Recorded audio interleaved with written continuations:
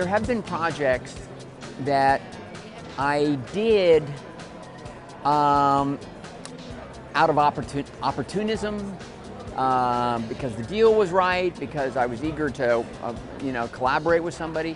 Those are all the wrong reasons. You have to look at yourself and say, how much do I believe in this? How much of myself can I bring to this project, and can it be great? I think I've learned from those situations. Not that I wouldn't make the same mistake again, but hopefully fewer of them.